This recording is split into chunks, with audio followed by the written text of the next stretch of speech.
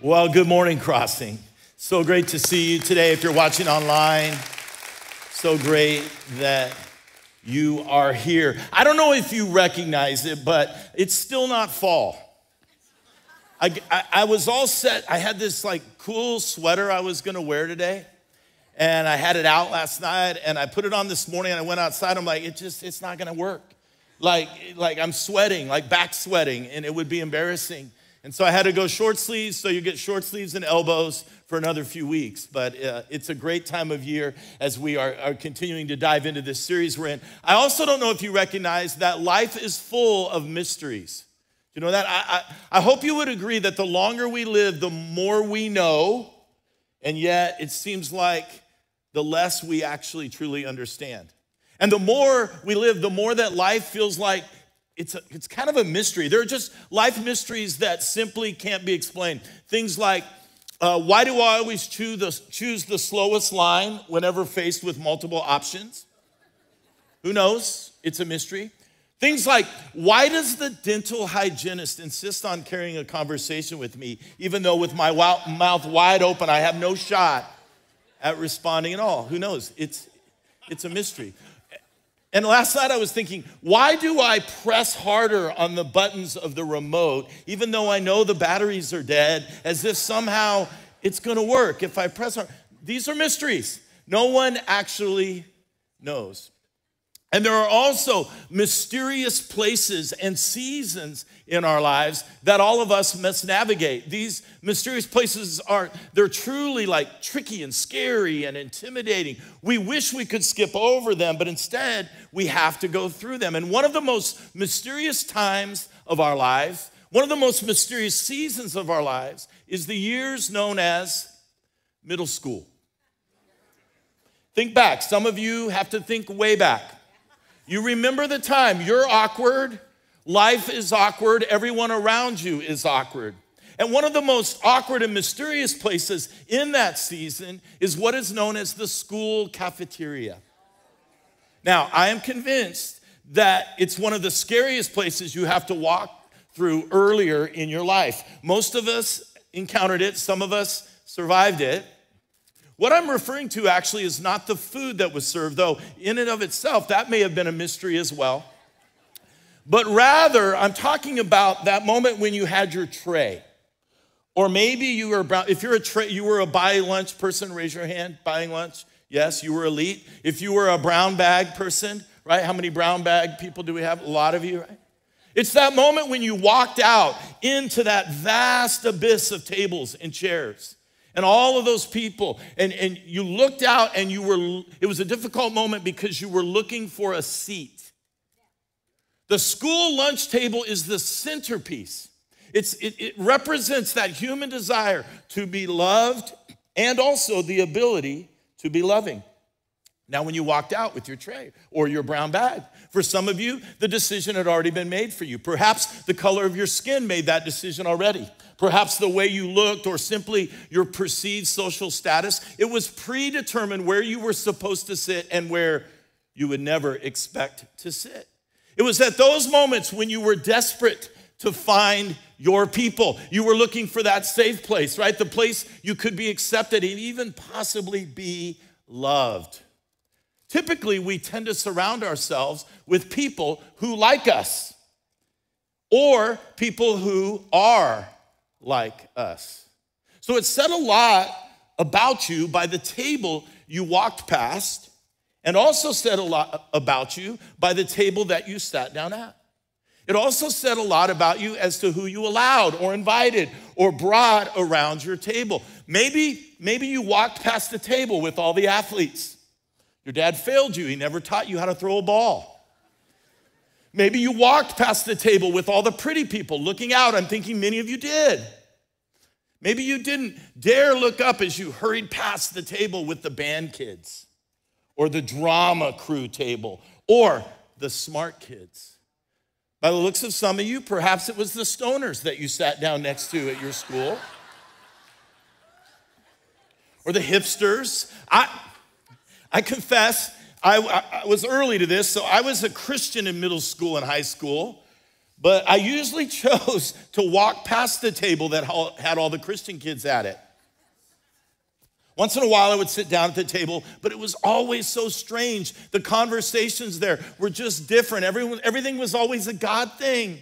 I remember this one girl, I really do, her name was Robin, who would say things like, I'm so glad they served pizza today. I've been praying hard since first period about it, and boom, God showed up.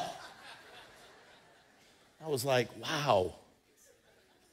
But we all know this doesn't just end after middle school or after high school. Of course not. We're still constantly in that flow of trying to find our people, trying to establish the boundaries of our tables, the sitting arrangement, trying to establish the height, the depth, the breadth, and width of our love for others. And this is the mysterious part that Paul is about to reveal to the Ephesians and to you and I. In Ephesians chapter 3, he's going to reveal to us how our ability to love is the great illuminator of our ongoing process of being made new. When Jesus was asked about what stood out among the commandments, his response was love God and love people. Very simple. And Paul picks up the same thing. But how do you love in a way that isn't just a Sunday thing, right? Where we're all just sitting here all cozy together. But how do we love in a way that comes from the inside, where it extends into the tough moments and parts of our week, where it extends into the challenging relational circles of our lives, where it extends even to the most difficult people and the most difficult places, where love is tough and disdain is easier. To be made new, to be changed, means our ability to love others is always growing. And it's actually going to have to require we're going to learn something different from us. And this is how God actually set it up from the beginning. He loves, so we can as well. Here's the main idea today. So if you need to go to brunch early, you got it. You can go step out. It's great. God's love extends to all, and he expects our love to do the same. How can this be? People are difficult. In our humanness, this frankly seems impossible. And Paul knew it would be difficult. So difficult, in fact, that he calls it this, a mystery. How do we do this? And in Ephesians 3, Paul begins by writing about this incredible mystery of God's love. Here we begin in verse 3. He writes the following. He said, for this reason, I, Paul, the prisoner of Christ Jesus, for the sake of you Gentiles. Remember that word. Note that word. We're coming back to it in just a moment. Surely you've heard about the administration of God's grace that was given to me for you. My responsibility of preaching and sharing God's grace. Surely you've heard that. That it is the mystery, there's that word, made known to me by revelation, as I have already written briefly. In reading this then, you will be able to understand my insight into the mystery, there's that word again, the mystery of Christ, which was not made known to people in other generations. Wasn't fully known as it has now been revealed by the Spirit to God's holy apostles and prophets. And then in verse 6, here comes the kicker. Get ready for it. Here's what's been revealed. The mystery is this, is that through the gospel, here's that word again, the Gentiles are heirs together with Israel, members together of one body, and sharers together in the promise in Christ Jesus. All of that, you're like, huh? Let me help you. Here's what makes this such a mystery. The gospel means simply good news. And Paul is saying to all of us and to the church at Ephesus that through this gospel, Jesus established God's kingdom, how we behave and look in God's kingdom while extending grace and salvation to us through his death on the cross and his resurrection. That's the good news. That's the gospel. But then it gets a little bit more mysterious. The mystery spreads because Paul reveals this, that God included the Gentiles in the good news. And you're like, okay, but when they read this, their minds would have been blown. This would have been shocking to the people receiving this letter. Paul is saying they are heirs, he uses that word, with Israel. That is the crazy mystery, that we are all part of this same family. We are all invited to sit down together with God at the same table. Now, to really understand that verse and its magnitude, you have to back up.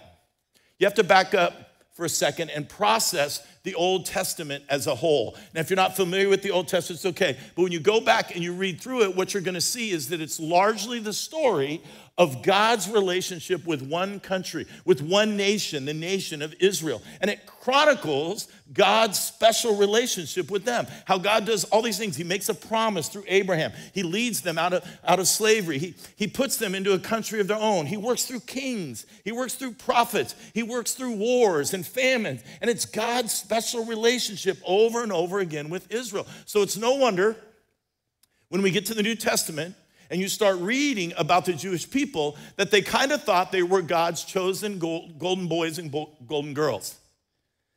God's table was their table. It's all they knew was that up to this point was God's special relationship with them. Just think about this word, Gentile. That's not a word you're going to use this week, probably. Not a word we use normally today in our vernacular, but when you read the Bible, you see it all the time. And the word Gentile was a word that Jews came up with to simply describe anyone and anybody who wasn't them. They didn't even bother to come up with words for different people groups. It was just, you're a Gentile. And that's why when you read the New Testament, you may struggle a little. You may say, wow, it really seems like the Jewish people are having a hard time getting on board with Jesus. What Jesus was teaching and what he was saying. This is why. Because Jesus comes along and he starts leading and he's teaching and he's saying these radical new things and he's creating this movement of followers, and he has zero political power. He could have garnered all of his followers together, all of them that he had, and he could have turned it into a political movement, but he didn't. It's zero political power. And this confused them, and why their jaws probably hit the floor when Paul says both Jews and Gentiles are loved by God and can experience being made new, can experience transformation that comes from following Jesus. And God's plan from the very beginning was always to bring different people together through Jesus. It's how he set the whole things up. It didn't take him by surprise. He knew he was going to work through Israel, and he continues to. But he knew he's also going to use them to get to the rest of the world, because God's love does not discriminate. Does not. It doesn't matter if you're black, if you're white, if you're brown, if you're rich or you're poor, if you're young or you're old or you're middle-aged or you don't know, which means you're probably old. Listen, all those things don't matter. It doesn't matter what team you prefer. I'm wearing my Dodger blue shoes today, even though I'm a Giants fan, trying to reverse jinx them a little bit.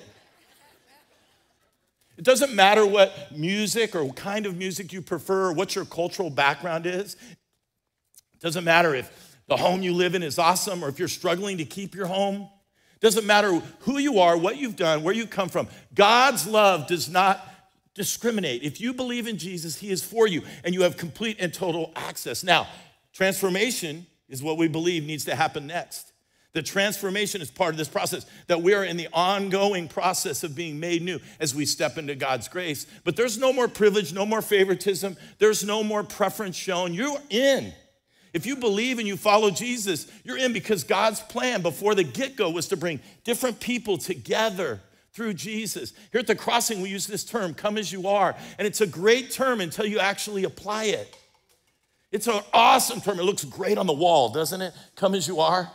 Until you actually have people coming as they are. Some of you are here today because you saw that as an invitation. You thought, okay, I'm going to come as I am. We'll see. And here you are. And that's amazing. But Paul was telling them God's love is bigger than we thought. God's love is not exclusive. It's explosive. God loves everyone. Everyone is invited. And by the way, let me reiterate to those of you that are listening today, God loves you. You may be questioning that. You're invited. I'm invited. I'm not sure why, because this is a mystery. Shocking that God wants us. Actually, Paul couldn't believe that he was included. Here's what he says in verse 8 to the Ephesians. Though I am he goes, there's this mystery and God's grace and all these things and the Gentiles and the Jews together. And he says, I am the least deserving of all God's people. And you're thinking, Paul, I mean, you wrote like the bulk of the Bible, the New Testament. You can't be least deserving. Well, you need to go home and Google Paul's early years. Because when you do, if you don't know about it, man, Google it, because it's not pretty. There is death and destruction that he was delivered from. And yet, Paul is invited in. And that's the key part of the mystery. Who's invited? Everyone's invited. And this is a really, really big deal for all of us, because most of us are Gentiles. And so again, I reiterate, God's love extends to all, and you're in that all. But he also expects our love to do the same.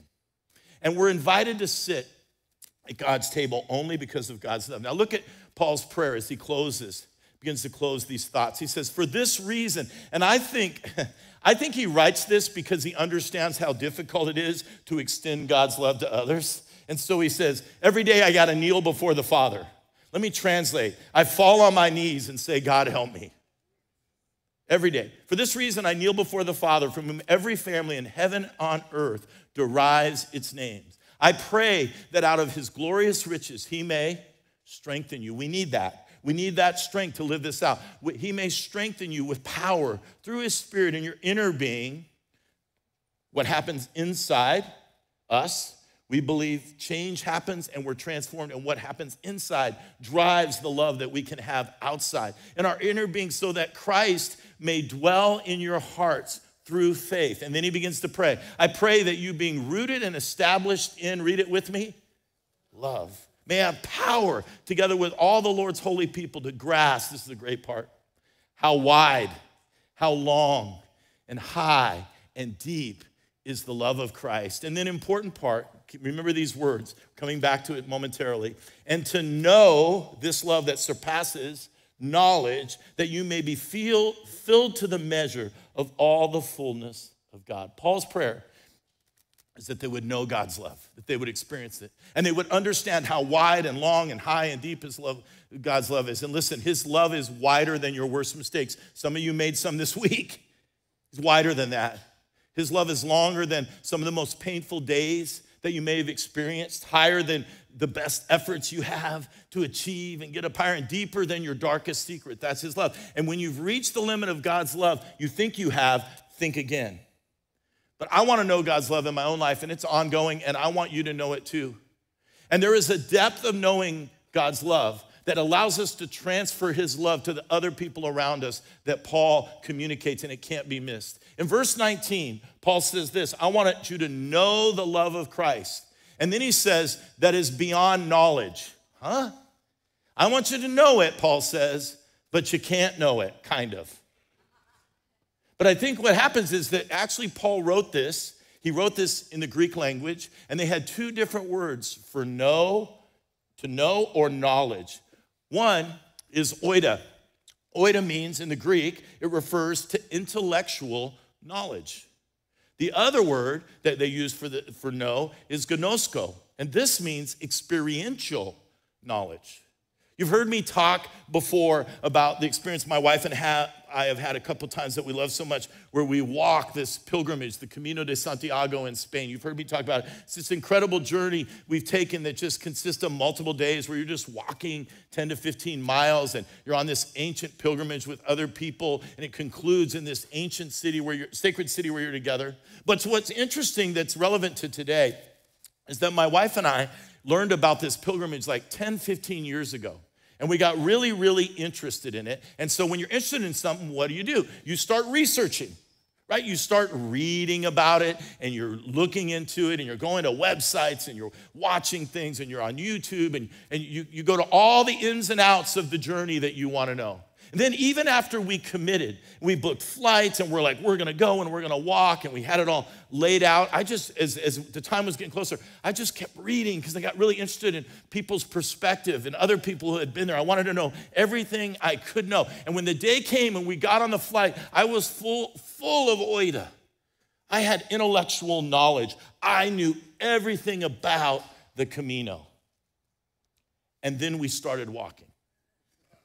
And we walked, and our legs hurt, and we drank a lot of cortados, and we woke up earlier, and we walked some more, and we walked through the Spanish countryside in the different weather, and it rained, and it got hot, and we met people from all over the world, and we attended masses in Spanish that we didn't understand, but they were powerful, and we consumed way too many pastries. And along the way, we had these moments where we walked silently and we prayed constantly in our own minds, and we did some true soul work. And now, you know what happened? I had gnosko, right? We had experiential knowledge. I had experience. So when you say, have you experienced the Camino? I have experienced the Camino. I don't just know about the Camino. And the word used in Ephesians 3, when Paul says we need, in order to love others, we need to know the love of God, is this word gnosko. Paul's saying, I want you to know the love of God, but not just in more information, not just in more of an informational way. In fact, it's way too big for you. It'll limit you if you just try to understand it intellectually. I want you to know it experientially. He's praying this because he wants it so bad for you and I. And here's why. Because when we have this experience, guess what? It opens up seats at our table. It opens up our table. It causes us to rethink how we see others, how we interact with others, and ultimately how we express the love of God to others. And this is very, very, very hard. That's why it's a mystery. Because the mystery of God's love forces us to embrace different. Different. When we huddle up with people who are just like us, pretty quickly, when we're with those people, we find the people who are not like us, and we breed a bias against them. It's just the way we're wired. But when you have interjected different into your life, when you have different people, and you have different people you've developed relationship with, and different people you're working with, and different people maybe you're in church with and small group with, different people you're doing life with, different doesn't breed bias. It actually breeds empathy. Different brings an ability to care about someone and feel what they're feeling, to at least see and someone understand what life is like in their shoes. And empathy is so important. If there was one word that would think it would solve a lot of our problems in the world and all these conflicts, it would simply be empathy. It's our ability, my ability, your ability to see why someone thinks like they do. I don't know why they think like that, why they feel the way they do, why they say and do the things they do. But if you can't do that, if you don't have different people in your life, I'm telling you, you're gonna have a hard time being made new. You're gonna have a hard time for that to emerge into your heart and for you to reflect that. Because empathy gives you the ability to love people like Jesus loved them. The good news. Empathy gives you the ability to see people like God sees them. The problem is when you actually start doing it, when you actually start bringing different people into your circles, it's super challenging. It's uncomfortable. It introduces tension. It isn't always agreeable. You see, Paul knew and Jesus knew. And this is not a politically correct moment, by the way. Paul and Jesus, it's not being politically correct. It's simply the gospel that there is a world out there that's dying and needs to see the love of God. And if you and I have truly, not just know about it, but we've truly experienced it and can start to embrace it, we're gonna love people who are different from us. And the world's gonna watch that and see that, and it's gonna become a dangerous kind of love that actually has the power to change the world. That's why Paul would end chapter 3 with these last two statements. Begin in verse 20, he says this, "Now to him," speaking of God, "who is able to do immeasurably more than all we ask or imagine, according to his power," we need his power to do that, "in the work that is happening within us. To him be glory in the church and in Christ Jesus throughout all generations, forever and ever. Amen." It's like Paul's saying, you know what? If you love different, Jesus can give you the strength, the power to do it. And if you do it, he's going to accomplish more, imaginable, more than you can imagine. More than you could ever ask or think. One translation of this verse uses the word infinitely more. I like that. He will change the world incrementally through us. But it starts with all of us experiencing in our hearts and minds how incredibly and immense and immeasurable the love of Jesus is. And this is the part I need you to hear. If you checked out, come back for a second. I believe that your view of God will be as small as the size of your table. If you keep a small table, your view of God will always be that small. But you will also find that as your view of God grows, as we make room for other people at our table, I think when you invite other people to sit down and you welcome them, it actually grows our faith. It actually makes us emerge like a butterfly. It makes our view of God bigger. It allows us to show others what he is like and what he feels about them. He makes us new. So here's the challenge for you and I as we close today. We have to rethink who's at our table. Maybe you work with someone who is different. Are you ready to invite them to the table to come and see? Maybe you work with someone who has a different kind of lifestyle. Are you ready to invite them to the table to come and see? Maybe you go to school with, maybe you live across the street with someone who wouldn't seem like they would be part of your group. They would walk by carrying their tray.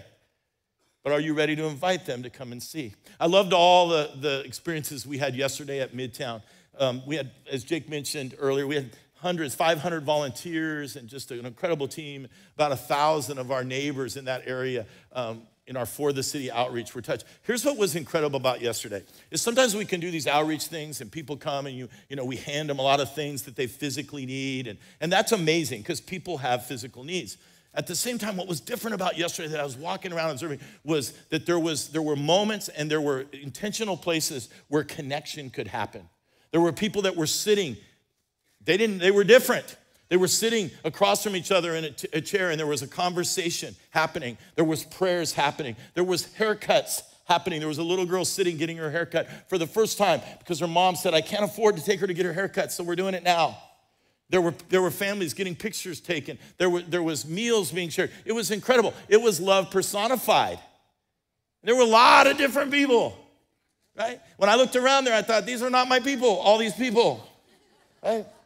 There's this video that someone sent to us. This is a little girl, and she's getting shoes. She's loving her shoes, okay? Loves the shoes, and I love the shoes too. I mean, they're like turquoise, and okay, listen, that is love right there. Because you go, oh, she got shoes. No. That family, I believe today is going, something happened yesterday where some group of people that are different from us that we didn't understand, they loved us. They gave us just a little snippet of hope. I got shoes, and it was all awesome. And the Apostle Paul, in one of his letters to the Colossians, calls Jesus the image of the invisible God. I love that. Because when people see love in us, they're seeing a God who oftentimes is pretty invisible and hard to see, right? Paul says, I get it. It's frustrating. It's hard to try and follow someone who is invisible. But the good news is that Jesus is the image of the invisible God, and we are a reflection of him. So if you want to know what God is like, just watch Jesus. If you want to know how God feels, just watch Jesus. Learn what he is. If you want to know how God would interact with people, watch how he does it. If you want to know who God likes at his table, just watch him, and he makes it clear. And then do what Jesus would do. Be that image, because God's love extends to all, and he expects our love to do the same. This is the amazing mystery of the gospel, which makes us all new in him. Amen. Would you do me a favor and just quietly just stand where you are throughout this room? If you're watching from home, just join us with your heads bowed. We're just going to have a moment of prayer before we step out into the places of our world that God's positioned us to love. If you're here today and maybe this conversation has sparked something in you and you need prayer, in just a moment when we dismiss, we have our prayer team that's to my left, to your right here if you're in person.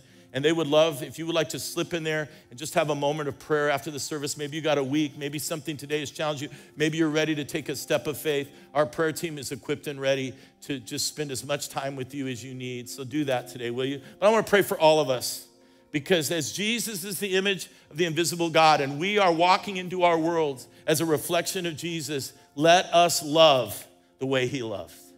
God, we just pray right now for our hearts, that as we're being made new and transformed, that you would help us, Father, to do the same in the places that you are positioning us. God, we love that you love us so much. God, we need your grace. We need that change that happens. But God, help what's happening in us to actually be communicated out. God, even as we leave today, even as we go to a restaurant, God, let us reflect love to those that serve us. Even as we walk through our neighborhoods, walk into our offices, into our school campuses tomorrow, let us have a fresh commitment to the love coming out of us that we've experienced from you. That the gnosko, the experiential love that we've had from you and knowing you would translate to those that we interact with in our lives. Let our tables be wide as we love you with all our heart. And we pray this in Jesus' name. Amen. Have a great week. We'll see you next week.